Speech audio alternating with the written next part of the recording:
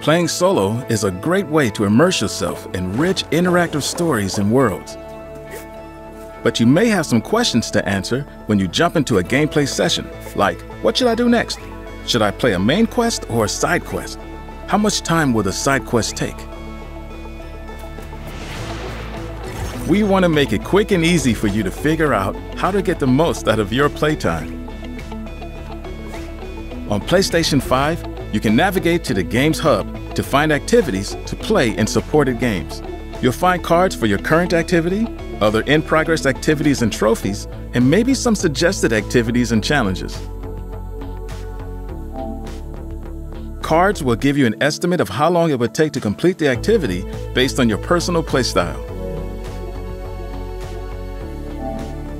Some will even show you rewards you'll earn when the activity is completed. Selecting an activity will launch the game and send you directly to that activity, without you having to navigate in-game menus. Once you're in the game, you can press the PS button to open the Control Center and view relevant activities from your current game. Cards for any current or in-progress activities may display your progress and an estimate of how much longer they should take to complete. When you finish an activity, the suggested activities in the Control Center will help you choose what to do next, based on factors like your current progress and your location in the game.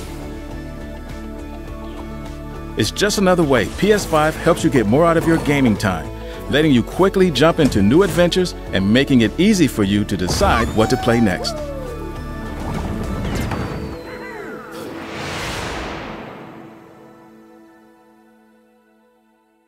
PlayStation